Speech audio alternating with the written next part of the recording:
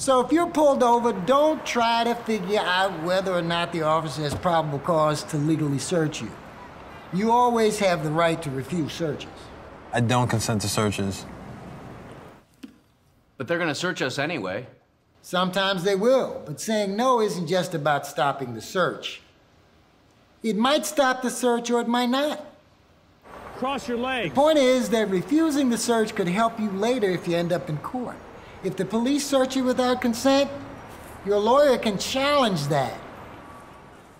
As your attorney, I'd be much more likely to win your case if you said no to the search. If I do not consent, when are police allowed to search my car? You mentioned probable cause. What does that mean? Probable cause means police must have clear facts or evidence to believe you're involved in criminal activity. In other words, an officer's hunch without evidence of illegal activity is not enough to search or arrest you. But it doesn't take much. Most avoidable police searches happen not because police have probable cause. They happen because people get tricked or intimidated into consenting.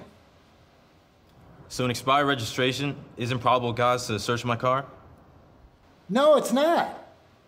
But you still gotta be careful. Courts are eager to uphold police searches, so something suspicious about you or your car could be considered probable cause. I'm not the kind of guy to tell you how you should express yourself. Expressing yourself is one thing, but exposing yourself to police by being a public nuisance is ignorant. Everybody knows who I roll with. Rule number 6, don't expose yourself.